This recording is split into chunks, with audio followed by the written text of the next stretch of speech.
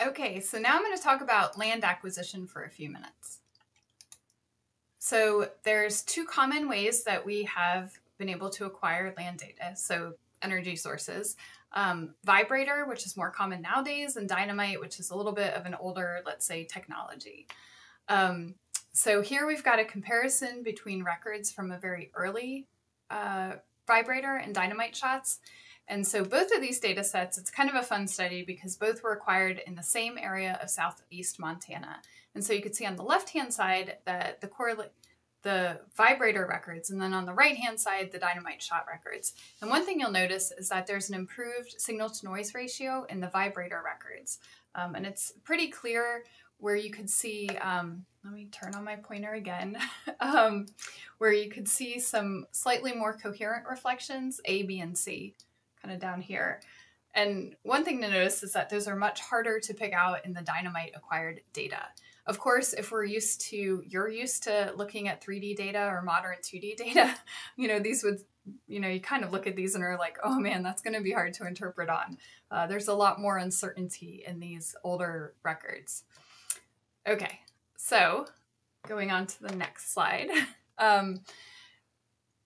Every survey has its kind of distinct kind of quality zones that we often talk about that directly impact the interpretation. So we often call this, what is the sweet spot that we're trying to image? And so you may have your target in that sweet spot, and then you have more of the fringe around the survey. So when you shoot your seismic survey, it's not saying, okay, well, my reservoir is in these 5 square miles, so that's where my seismic has to be shot, but rather you have to build a bit of an area around that. And so that allows you to have larger offset angles. It also allows you to still maintain some of the fold that you'll need for stacking the data to remove noise.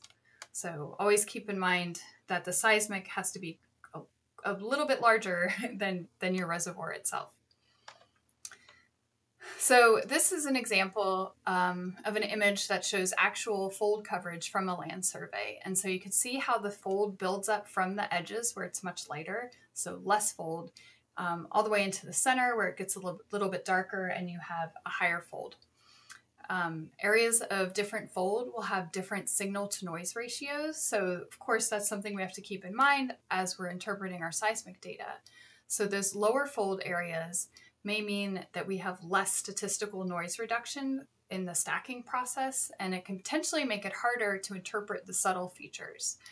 These stripe patterns that you see in the fold acquisition could also cause what we call acquisition artifacts in the seismic data itself, and I'll show you examples of that in later lectures, rather than geology. And so these we often refer to, like the striping pattern in 3D seismic, as our acquisition footprint.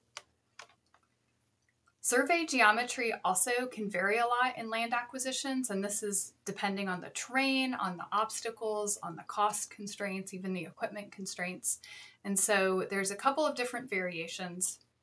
One of these is cross-spread shooting, which I'm showing here, which was first done back in the 1970s.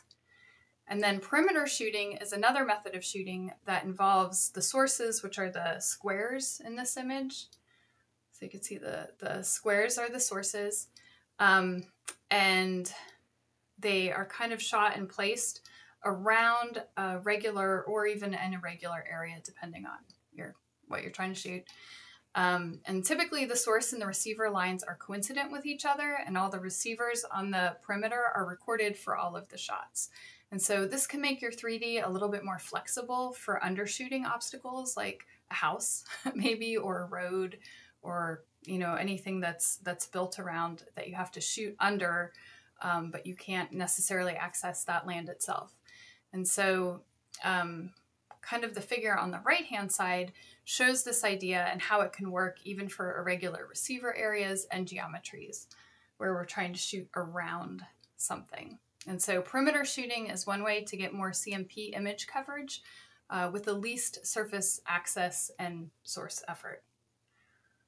All right, so now I'm going to talk about marine acquisition for a few minutes.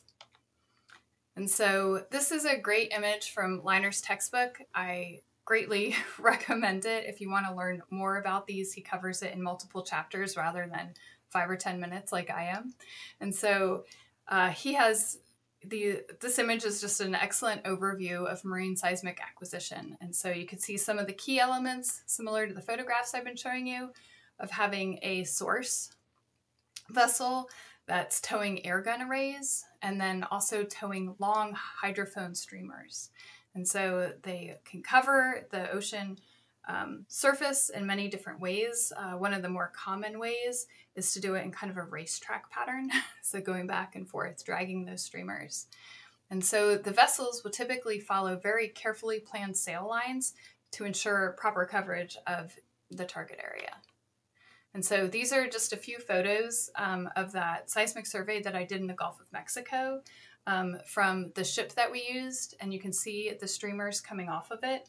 So several of them are towing streamers. I think they were roughly 6 kilometers with the geophones placed every 25 meters, but it's also towing the air gun, and you could kind of see it right here. It's a little bit more of a wider feature. One of the issues we had to deal with is that this was a 4D survey that we were requiring, so we had to work around the existing platform. And that meant we did 2 phases of seismic shooting. We did the outside area, and then we had to come in with some smaller vessels and a separate vessel with a separate source, and then our vessel with the receivers so that we could work around the platform. So here's some actual equipment from that same survey that I did that's used in marine acquisition. So we've got the air guns up on the air gun deck, so some of the extra ones they had on hand. The streamer deck with all the extra streamers. This was the Western Geco Tasman that I was on, and so at the time this was their data QC center. And I took this picture of the live data when I was on the ship because I was just kind of impressed with how noisy it looks and how this is what it originally looks like before it's turned into the amazing images that we're able to interpret. So one of the things I mentioned that we have to be careful of are the ocean currents in marine acquisition. So they're a major challenge. And so shown in this illustration, those currents can cause streamer feathering, where the streamers drift off from their intended kind of straight line path that we would do in our perfect world. And so this affects our subsurface coverage and is another thing that we have to account for during processing. And if we can't account for all of it during processing, we have to account for it during our interpretation.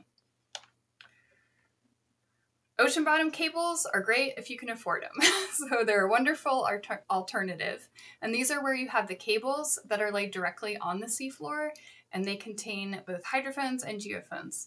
And so this provides a lot better low frequency response because you don't have to deal with the signal coming back up from the subsurface through the ocean column. It also allows us to record both the pressure and the shear waves, something we can't do on the streamers. Although I mentioned before, the deployment can be more complex, time-consuming, which means more expensive. And then ocean bottom nodes are another seafloor recording technology. So this is where individual nodes can be placed in areas, typically where the cables may be impractical, like around subsea infrastructure. And so they provide, very good data quality, but are even more expensive to deploy and then also to retrieve after the acquisition's done. And so this is a nice comparison, just showing the difference between 2 marine acquisition methods. So we've got the traditional streamer acquisition on the left and then ocean bottom nodes on the right-hand side. And so you can see how the different acquisition methods affect the imaging capability in the final product. So notice how the ocean bottom method seems to provide some better illumination of the more complex structure over here, kind of circled in yellow to highlight it, than we see in the streamer data. And so this is another comparison of subsalt images kind of at the Miocene level. I think these are subsalt images at the Miocene level. In the case of the towed streamer, we're on the top part, and then our OBS, we have data on the bottom part. And one of the things you'll notice is that we've got higher resolution with the OBSs. We also had wide azimuth node imaging with them compared to the more narrow azimuth towed streamer image. So again, depending on what you're trying to detect, to image, the level of confidence that you need to have with your interpretation, using a more advanced collection method could be ideal. And so the last thing, kind of the next to last thing I want to mention with acquisition is that geometry really matters. So depending on if you shoot your seismic survey parallel to faults that you may know about or perpendicular to the faults, that can totally change the appearance of them in seismic data. And so this is an example of two different geometries of a seismic acquisition from the Hart textbook, showing that you end up illuminating those features differently in the subsurface. In this case, I would be much more confident picking the faults on the left-hand side than I would on the right-hand side. And so acquisition footprint is something that I mentioned a few minutes ago. And so those are those artifacts in our data that result from our acquisition geometry that we chose. And they are, for the most part, quite unavoidable, and you'll see them very, very commonly. And so these patterns, if you're not aware of them, they can sometimes be mistaken for geologic features. And so one of the first things I do when I open up a seismic cube in my interpretation software is I scroll through it and I look for that seismic acquisition footprint to know how bad it is and how much I need to deal with it in my interpretation. And so that's one of the main reasons and main things we want to be aware of when we're trying to understand how the acquisition parameters affect our data interpretation. And so just a few concepts I'll just kind of go over really quick. So hopefully you've noticed that survey geometry really affects your seismic. It matters if you have different azimuthal coverages. So you could have narrow azimuth or wider azimuth. Other things are your data artifacts, your acquisition artifacts may mimic geologic structures. And if you have better azimuthal coverage, you'll get better imaging of the more complex structures. And you always want to check the acquisition. If you have access to the acquisition and processing reports, you can look at maps of where the data was collected, how it was collected, and that might help you understand better any unusual features that you come across when you're interpreting. Thanks for listening.